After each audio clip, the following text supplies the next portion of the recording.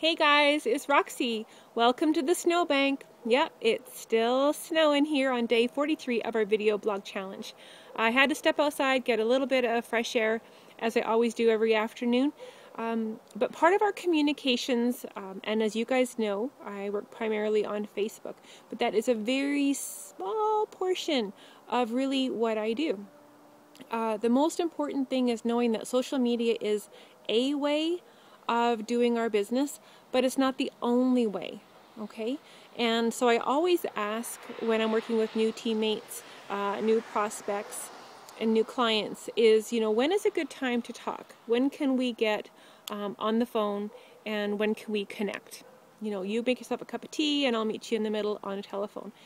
But there's so much fear sometimes when people say have to go that way. I mean, it's easy to text, it's easy to use Facebook Messenger, but for some people, and I'm not sure why, but for some people, getting on the phone is a really scary thing. And it's like, but you know what? You guys, the millennials have it so easy. I mean, back when I wanted to talk to somebody, I had to pick up the phone, and then I had to wait for a mom to, go call somebody. We didn't have the luxury, and it was awkward sometimes, or you wanted to talk to your boyfriend, so you had to call them, and then you had to wait for a parent to answer the phone, and then pass the phone, and then, it's connected, you can't just like walk with your cell phone to the bedroom privately, or, into the different room to communicate. No, you're stuck right here in the middle of talking to somebody, in public. So, you guys now, I mean, there's so much more advantages in today's social communications. And if I could get through all of those fears back then, I know you guys can too.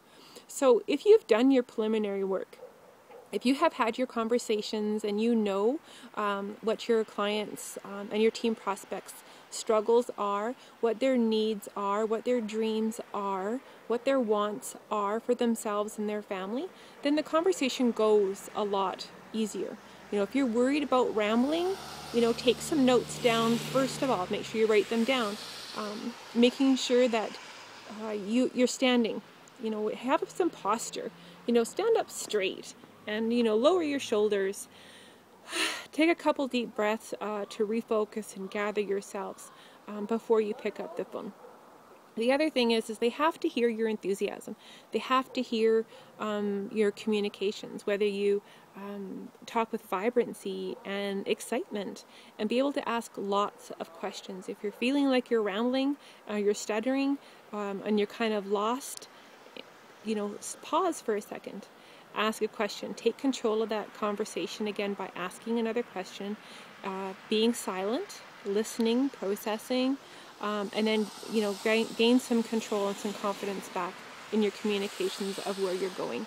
And the last tip that I have, and it's not my personal tip, I'm not maybe encouraging you to do this, but I actually had a mentor at one time tell me, Roxanne, just go pour yourself a glass of wine.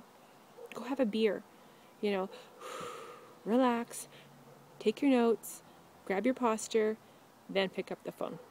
Anyway, haven't had to do that yet, and always make it fun, make it fun.